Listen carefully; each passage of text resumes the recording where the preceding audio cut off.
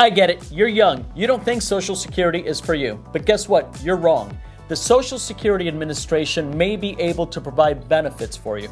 My name's Tony Vieira. I'm an attorney with 22 years experience handling disability claims, and I'm here to share with you 3 big myths that most people get wrong about the Social Security disability process. Number 1, the number 1 myth is, I'm young, I can't be found disabled. Did you know that 25% of all workers will end up being disabled and having to stop working before retirement age? This happens to young people, it happens to older people. To qualify for disability benefits, the Social Security Administration just requires you to have a condition that makes you unable to work for at least 12 months.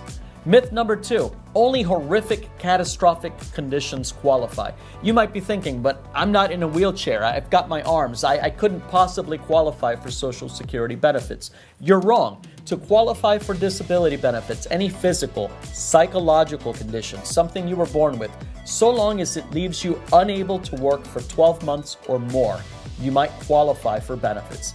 The third thing that most people get wrong, the third myth is, okay, I know I have conditions, I've got a good case, but I can't afford to wait years for Social Security to help me out. That's wrong too. The Social Security Administration can expedite cases. The Compassionate Allowance Program is there, and if you meet the criteria for those benefits, they will actually speed up the process for you.